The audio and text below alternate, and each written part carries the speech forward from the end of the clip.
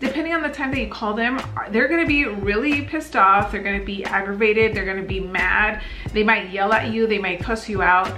So here's the thing, if you're gonna call fresh expireds, I would recommend for you to start first thing in the morning. So I like to start at 8 o'clock in the morning. I hit those new expireds first thing because there's gonna be less agents giving them a call. If you're calling expireds around 9, 10, 11 o'clock in the morning, obviously they have already gotten so many calls from agents that started early, so by the time that you get to them later in the day, of course they are going to be mad, and you're gonna have a much bigger wall to have to break through just because of their attitude. Not just that, but they're probably not even going to answer the phone. So keep that in mind. Call newer expireds first thing in the morning.